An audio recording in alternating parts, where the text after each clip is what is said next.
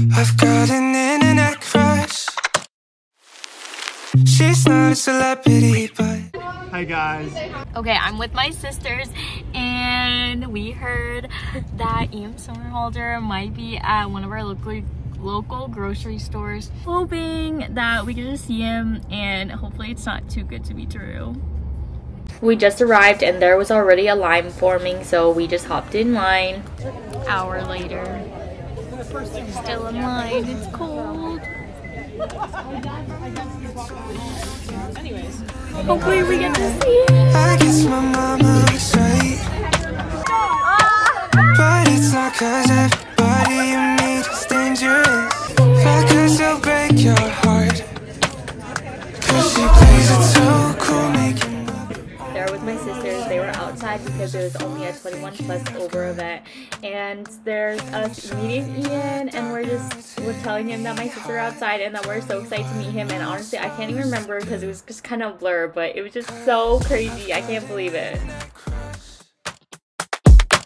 She's not a celebrity, but she's taken. Still can't help falling in love. Can't take the hint and give up. I've got it. Internet crush. Internet crush. Internet crush. Okay, we literally just met Ian Somerhalder. He was literally in our small town in Lake Tahoe. That's so crazy.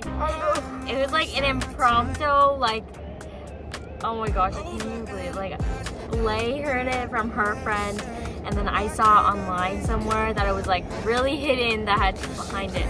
And we waited in the freezing cold for like 2 hours. It was so cold. It was so cold. It sucked though because 2 hours, like once you're almost there, they just said it was only a 21 plus event, so Lay couldn't go in. But it's okay. We got a ton of pictures through the window. Ian Somerhalder probably smiled at Lay and gave her hearts so many times.